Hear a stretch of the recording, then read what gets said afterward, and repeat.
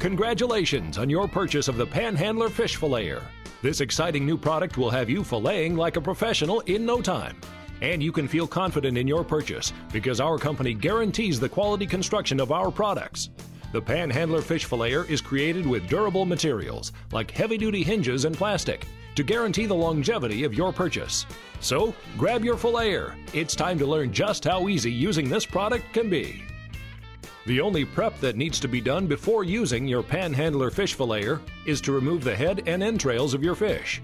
We recommend using a relatively short knife rather than a conventional fillet knife for this step.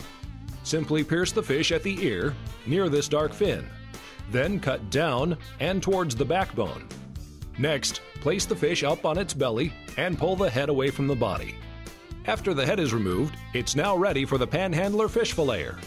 Place the fish so the fins and tail sit on the silver guide plate and the body lies centered on the black spring-actioned gripper.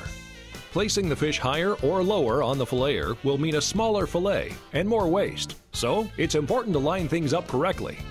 Then, lock the filleter by lowering the top and securely latching the two sides together.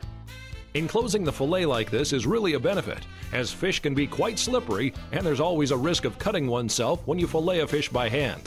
The Panhandler Fish Filleter virtually eliminates the possibility of injury in the filleting process. Next, insert the knife into the unit with one blade above the top plate and the second blade beneath the bottom plate.